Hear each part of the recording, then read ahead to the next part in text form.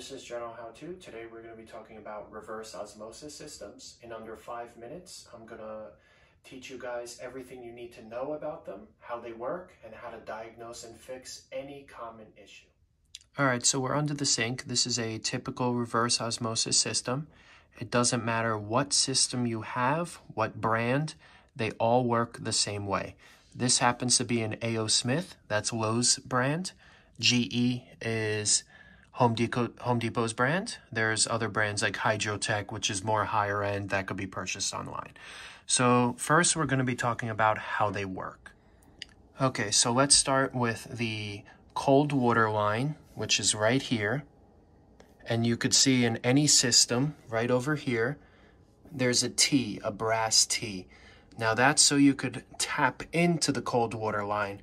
So from the cold water, the supply, you could call this a supply hose, that goes into the first filter, which is right over here. Some filters have 2, 3, or even 4 filters. This one has 3 filters and has a remineralizer, which is right there. So if I can get down here, basically the cold water will come into the first filter, typically a carbon filter. It'll get filtered into the second filter, go into the third filter, typically a membrane. Now, in each of the filters, it's going to be filtering the water more and more as the stages go on. After that, you could see this particular unit goes into a remineralizer because sometimes reverse osmosis systems will filter water so much that they taste a little weird. So this is going to put minerals back into the water. Next, you'll see that from the remineralizer, you're going to see a hose going into a storage tank right here. Now, this looks like a 5-gallon tank, which it is. However, it doesn't hold 5 gallons of water. That's because inside the tank, there's a bladder. There's a rubber bladder where it's pressurized from the factory. Some tanks are 10 pounds, 8 pounds, depending on, what you want to do or what the factory suggests. So obviously, the more pressure inside the tank, the higher pressure that comes out of the faucet. The least amount of pressure, the more water it will hold, but the slower it will come out from the faucet. So once it leaves here, it goes straight up there, which you could see the 2 tubes going straight up there to the faucet. Other than that, there is inside here, there's an auto shutoff. That's when it starts making water and it fills to capacity. It needs to stop. So there's an auto shutoff in here. Basically, it works for pressure. Once that tank has enough pressure, the auto shutoff inside here tells it to stop. Now you may ask yourself, what is this right here? Why is it into the drain? Pop it off. Okay, you could see some water. Now, this is called the waste line. When you install a reverse osmosis system, or if you had one installed in your house, you're always going to see this right here. Every reverse osmosis system, like I said, will work the same. However, they may look a little different. The filters may be different. There may be more or less, but they're all going to have this. That's because when the fresh water comes from the city, right here, the city supply line, it's going to get filtered. But what happens to the dirty water? The dirty water is going to get dropped right into the drain here. Some very expensive reverse osmosis systems will not dump it down the drain, but actually back in to refilter. So it'll recycle the water. But most systems will dump it down the drain. So, like I said, other than that, you'll see down over here, that thin red line, which goes straight up. There's going to be this inside, and that is a reducer, a flow restrictor. What that does is because there's when this is full, instead of having 10 psi when it's empty, when the water comes down into the filter and hits that bladder, it creates more pressure. So 30, 40 psi of pressure coming out of that faucet will be too much. So inside there is a flow restrictor. That's something we'll speak about later because this is a common issue with these units. So now that you have a general understanding of how these filters work, how these reverse osmosis systems work, let's talk about some common issues with them. Okay, so let's start with the tank. Like we said, it has a bladder inside, so typically tanks will last the entire life of the unit. However, there are some instances where the bladder can have some pinholes or lose pressure over time. So how do we know that? Some tanks will have an auto shut off right there on the top of the tank. This one does not. So what you would do is first you would turn the water off. Anytime you're going to service the unit, make sure you turn the water off, which is the line right there.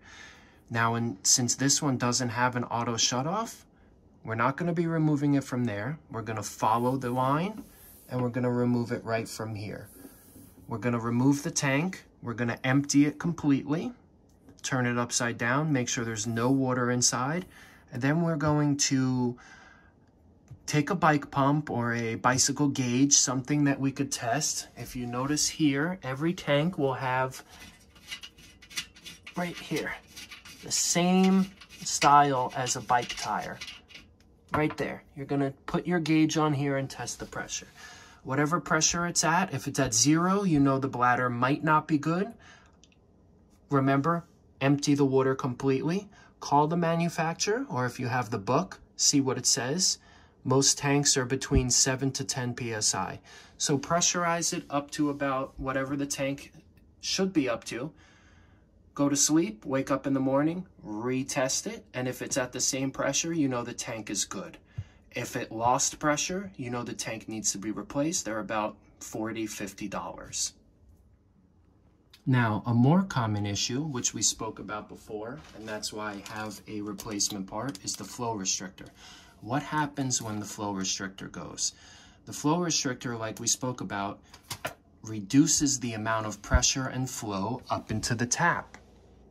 So if you notice on the back of all reverse osmosis systems, right about here, there's a hole. Not sure you can see. Right about here, there's a hole.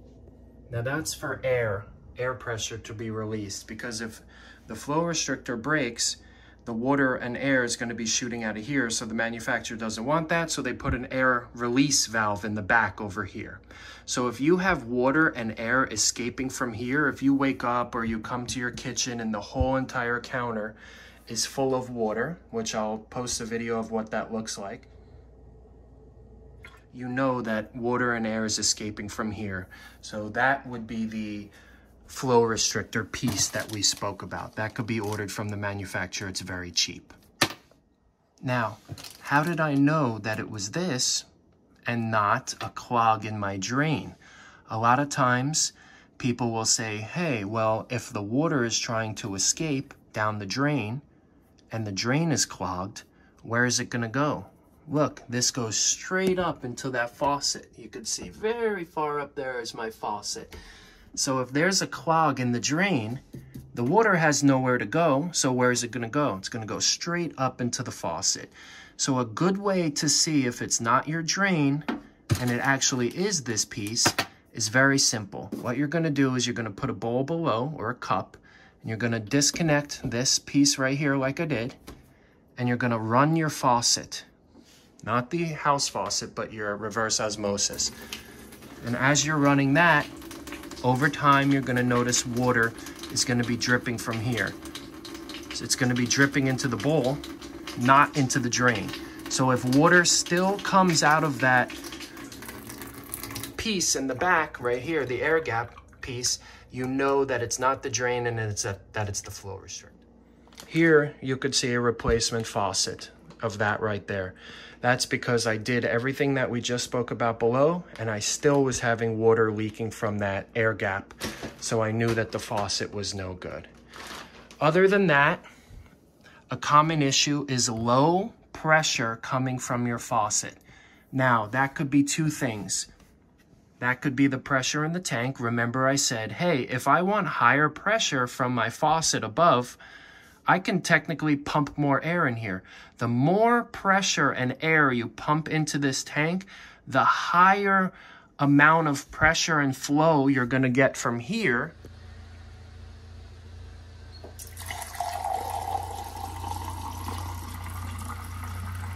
Like we show you, if I pump more air down below, I'm going to get higher flow from here, but I'm going to get less water that's going to be allowed to be stored in there. Because inside, like we said, is a bladder. So once I pump more air, that bladder builds. It allows less water to be in the storage tank. So if you're a single person in a house where you don't use much water and you want it to come faster, then you could put a little bit more air in there. Not much, maybe 1 or 2 psi. But remember, the more air, the less quantity of water stored in there. So if you do have less pressure coming from up above and you're having the correct pressure in the tank, there could be one other thing. That could be dirty filters. If you don't change these when they're supposed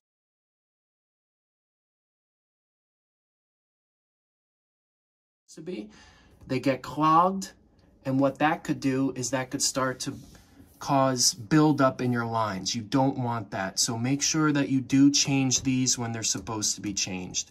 The only other thing that ever goes with these are, very uncommonly, there could be a crack in the tank, in the holding tanks for the filters, and that obviously you could see. In these you could see no water leaking below.